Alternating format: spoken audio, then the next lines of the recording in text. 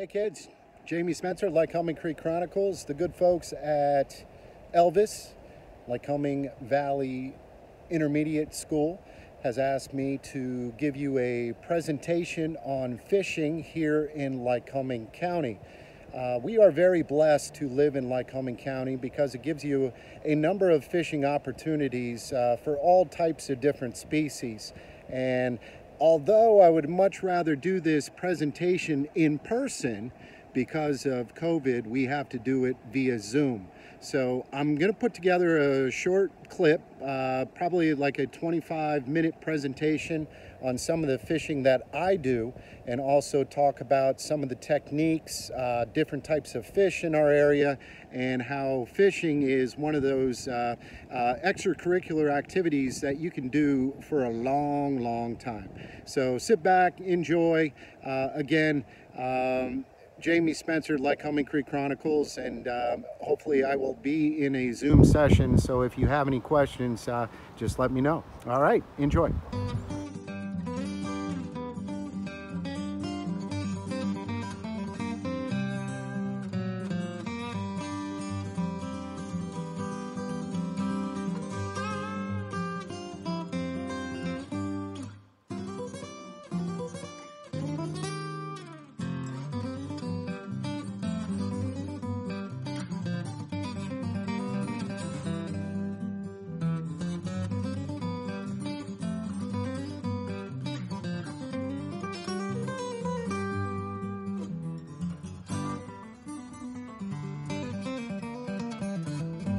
First, let me say that I am not an expert.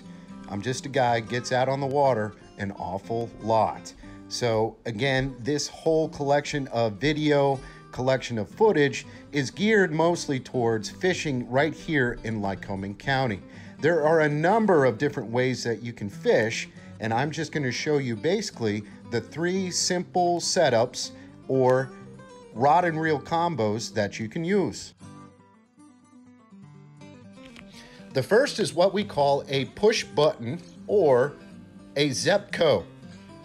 These are very popular and what most people use when they are just getting started with fishing. You might see them at Walmart. They come with Star Wars, SpongeBob, Spider-Man. Very easy to use. All you do is push the button, make a cast, and there it goes. The second setup is what I would call a spin rod and reel combo, or a spinning rod. Great setup to use here in Lycoming County. Very easy to use as well. You just hold on to the line, click the bail, make a cast, retrieve, and you might catch something.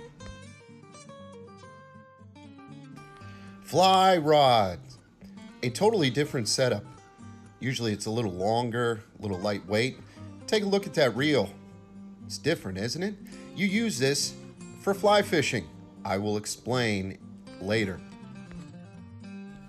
So there are a number of different ways or techniques to catch fish. The next few slides are some examples of the different lures, baits, and flies that I use, and also that work great right here in Lycoming County. Live bait. Here's a photo of a minnow that is on a hook, and believe it or not, fish will just gobble this up. It doesn't matter if you're pan fishing, trout fishing, bass fishing, they love small fish like minnows.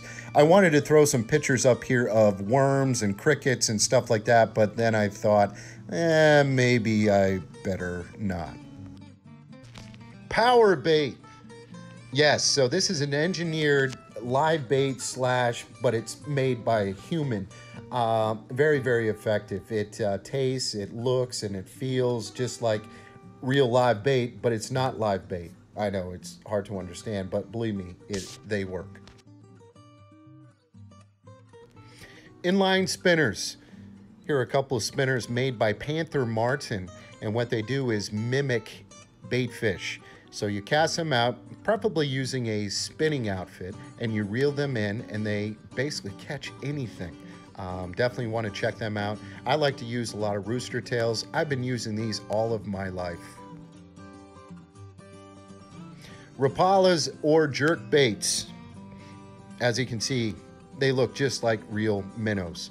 You cast them out, you retrieve them, and you catch fish. It's that simple. The only bad thing about Rapalas is they are an arm and a leg. I just bought one the other day. It cost me 12 bucks. Ouch. Psst, can you keep a secret?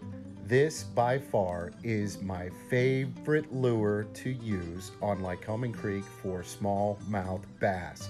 It's the Heaton Torpedo. It's a prop bait.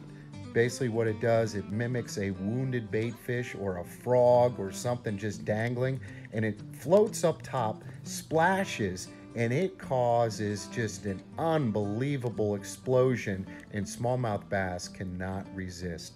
Definitely, you want to use one of these on Lycoming Creek. Here's a few of my favorite dry flies that I throw to catch trout. A dry fly, again, to review, floats up top and mimics what's flying around in the air. Sounds pretty simple, right? Wrong. Here's the thing. Trout are very, very smart. They're very finicky and they're very picky on what they're eating. So you'll hear the term all the time, match the hatch, and that is one of the reasons why dry fly fishing is so much fun. Did you know that 90% of a trout's diet is actually these little critters that are swimming underneath the water? That is totally true. So that's why nymph fishing is very, very productive when it comes to trout. These little critters are floating under the water and they come in all different shapes and sizes, very, very small. I will show you a picture of one of my go-to nymphs for Lycoming Creek. It's called a peeping caddis, and you will not believe how small it is. Peeping caddis. Here is a map of Lycoming County. Sorry, it's the best I could find. Lycoming County provides a beautiful backdrop for an outdoor enthusiast like me. Let's take a quick look at some of my favorite stretches of water to fish right here in our backyard.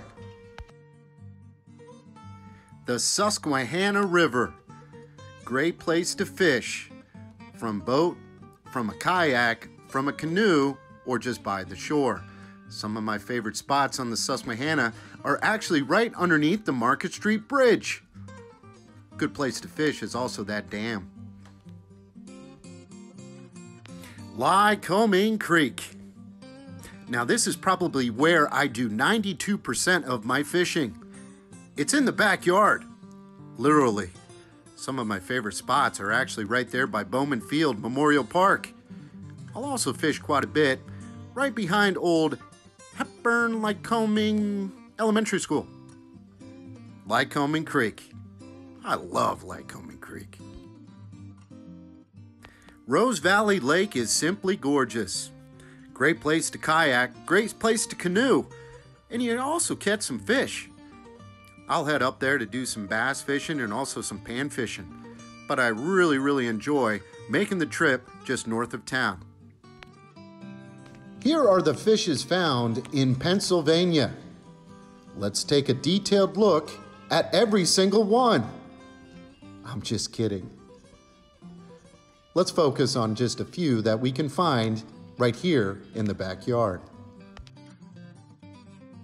Panfish, crappies, perch, bluegill, pumpkin seed sunfish. The little guys, a lot of fun to catch. Pike, muskies, and walleyes. The big fish of the area. These critters are very rare, but at the same time, oh man, they put up an awesome fight. Here's Jensen and I catching a nice walleye in Rose Valley Lake. Oh, and I gotta tell you this story about one time I caught a smallmouth bass and a muskie came out of nowhere and, well, here it is. Got a muskie. I don't think I'm gonna land him.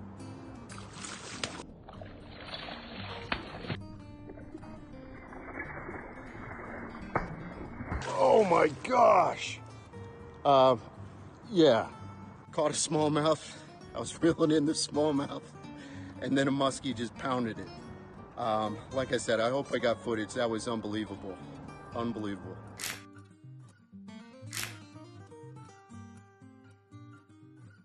Largemouth and smallmouth bass, the ultimate game fish. Pound for pound, they are the strongest fishes anywhere. Love catching those fish on those topwater plugs. Enjoy this collection of photos and footage from some of the basses that I've caught here in Lycoming County.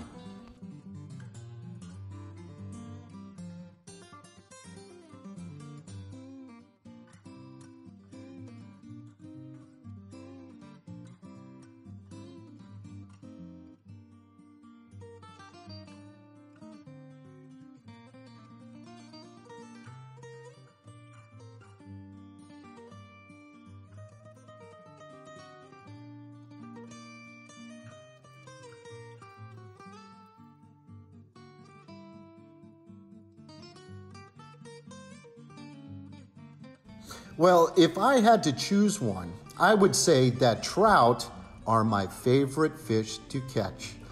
Here are the 4 examples of trout, different species of trout, that you can find right here in Lycoming County.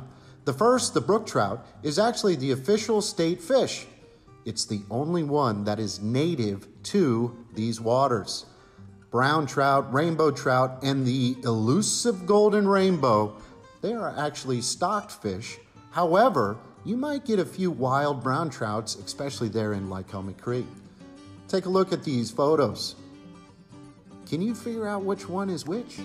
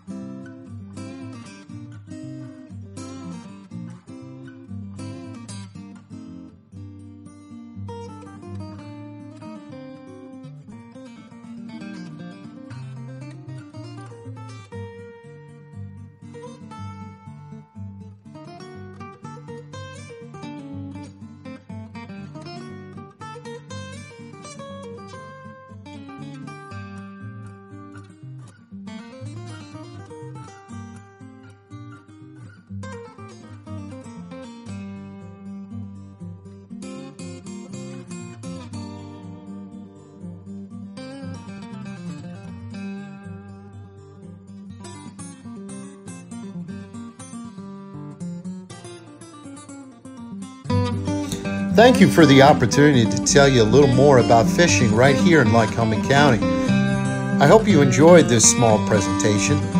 I ain't gonna lie, kids, I'd much rather be there in school, in person, but we had to do it via Zoom, and congratulations, you made it through. Now in closing, here's a little footage of my favorite fishing partner. I normally fish alone, but it's okay if he joins me. You might recognize him. Enjoy, and we'll talk soon. Thank you.